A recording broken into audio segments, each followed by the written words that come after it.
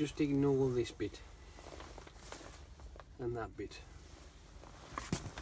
Yes, I am here. I wasn't feeling 100% yesterday.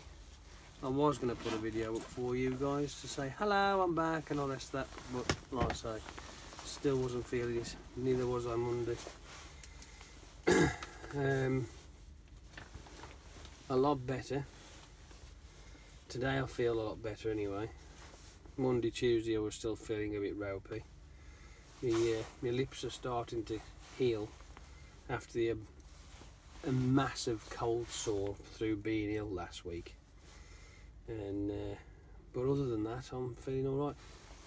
And the bonus side of it is that I've lost weight. Yeah. Oh yes. It's due to the fact that I haven't ate, but you know, silver lining and all that.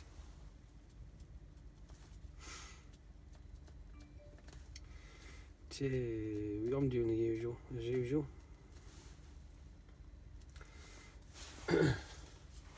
Off to Unilever, Litchfield and stuff like that. Still getting a bit tired, mind you, though, I must admit, but that's because obviously last week I was having an abundant amount of sleep, whereas this week I'm only having 6 hours sleep or whatever, so because obviously I'm still not 100%, I could still do a bit more sleep, but hey, whatever. To answer the question about videoing my new car, again, I couldn't do it while I was ill because I just no, there's just no way. This weekend, if I get a chance, I will do it and give you a little run around my car, my new one. But you just have to bear with me at the moment because I still ain't right. Better, but still not right. The snot count has now dropped down to around about 10% instead of 100%. Oh dear. Talk about snot. Fuck me. I've never known snot like it. Unbelievable. It was like a constant tap. Ridiculous. I actually slept with bog roll wedged up my snotter to stop it from fucking pissing out. It was unreal. Absolutely. What a right mess.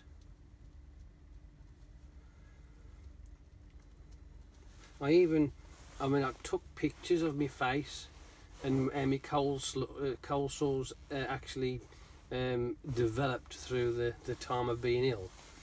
And I knew it was coming because whenever I'm ill and your immune system runs down, that's when they go, right, we're going to get you now. So not only are you ill, those jump in and have a good old kick in your fucking ribs while you're down, you know what I mean? So it's not good.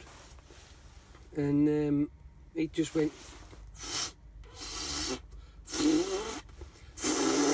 you know what I mean, that sort of thing. It was just nasty, manky and nasty.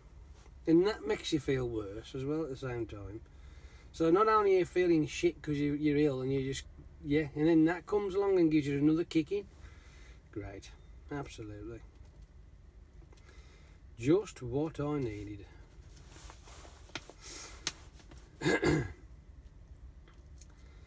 Yeah, unfortunately, it's what you pick up in this environment, you see.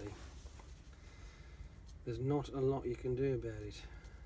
I mean, you could ask the drivers to be a bit more cleaner, you know, washing their hands, or if they actually are feeling a bit ill, fuck off home, and then say, I'm ill, so that the person who goes in here can give it a bit of a wipe down with some, you know, antibacterial wipes and shit to give us a fighting chance, but nah, it's too fucking easy, isn't it? Oh. But I'm sure I'll be fine as the days progress. Next week I probably won't even look like I've been in at all, so yeah, it'll all be better. It'll all get there in the end. Oh. Have you missed me though? Yeah? Have you missed me? Did you? I've put that drive along video up that I did. Well, that was the day I actually fell ill. Would you believe that Oldham to the Stafford services was the day I actually fell ill. And as I was putting the video together, you could see the way I was starting to deteriorate. It was very subtle, with all the coughs and the snuffles and that. As I went through that video, I'm like, fucking hell, man. I was starting to feel a bit shitty. And then obviously, when I pulled up at the services, and I went into McDonald's, got myself a Mackey's. I didn't actually eat it all.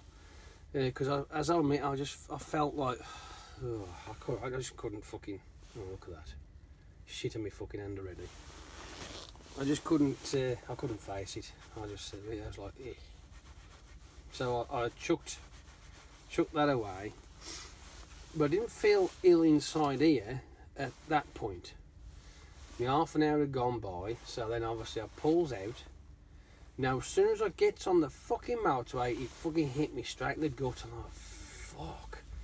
You know that sensation you have when you're feeling a bit, ooh. You know what I mean? Well, that's no good when you're just getting on the fucking motorway. You know what I mean? No, it ain't. And especially when you're driving the slowest truck that ever exists, right?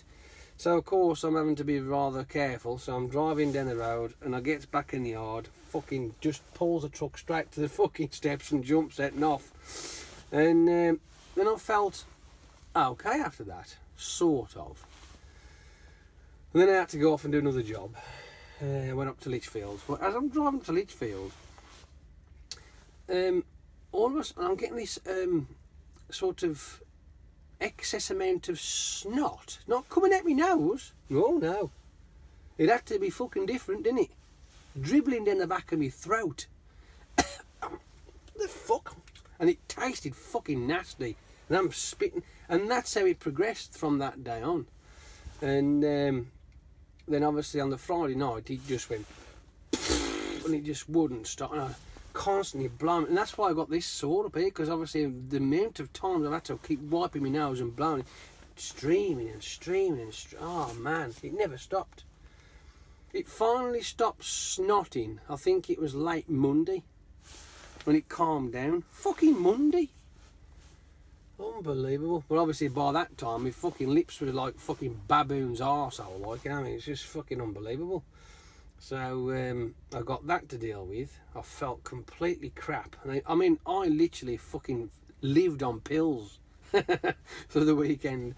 I wasn't, you know, they say don't exceed the dosage. Well, let's just say the crap, because I exceeded and then some. Oh man, did I. Fuck me, I was banging them. I mean, I had Beecham's powders. I'd have that, plus 3 or 4 fucking paracetamols, cocoa. I'd just fucking... Basically, I was like, ooh, I looked like a fucking bag of M&Ms the way I was chucking them down my neck, like, you know what I mean? It was great. It took the pain away, that's for sure. And so, of course, through all that, my car went on the Saturday morning. Oh, no, sorry, Sunday morning? Yeah, Sunday morning. And I was looking a bit fucked. And so I got that out of the way. Then I just, you know, because obviously you have those highs and lows through being ill. And oh, I'll tell you what, it just went from fucking bad to worse. Oh, I fucking hate that, I do. It really pisses me off. So, whenever I do anything now, I'm just fucking wiping shit down with these antibacterial. But the problem I have had of late is because I do this backwards and forwards, and I don't get to go up the road anywhere, I don't get the chance to actually buy any of the wipes. Because obviously when I get into a vehicle, I'm always wiping it down, especially the steering wheel, because that's what I mean, I've got into this one. Yes, it's Matt's lovely little Volvo, but because he's in the office, and he's in the office for the rest, I think he was in last week and he's in this week as well, you can tell, because when he's in it, It's tidy, it's clean. But as soon as every Tom, Dick and Harry drives it, it's a fucking shit state. I mean, the steering wheel looks like someone's been a cup of coffee in the one hand and gone, oh, and you know, and fucking chucked the coffee all over the fucking steering wheel. I'm like, what the fuck? You know what I mean? Total disrespect for the person's vehicle, it's just no good. And I was just saying there, like, you know, it'd be nice if they would do that, like, and respect the vehicle they drive and clean up after them or what have you. And you probably wouldn't get none of that, but you don't. I mean, as sad as it sounds, you still have people who can't even fucking be bothered to wash their hands after they've been to the toilet. And no matter what they're doing in there, you know what I mean? Because we have dirty, fucking horrible people out there that do these things, and you can't gauge it. You can't monitor it at all because, well, you'd have to have cameras everywhere. You'd have to have one of those. Remember when you was at school, the prefect? Oh dear, you'd have to have one of them, wouldn't you? Walk around and check in, but it just wouldn't happen, would it? No. Fucking tell you what, it does. It makes me smile. It does, because I think to myself, well, how old are you, lot? You know, to do those kind of dirty things. I mean, you're not kids. You're fucking grown ass people.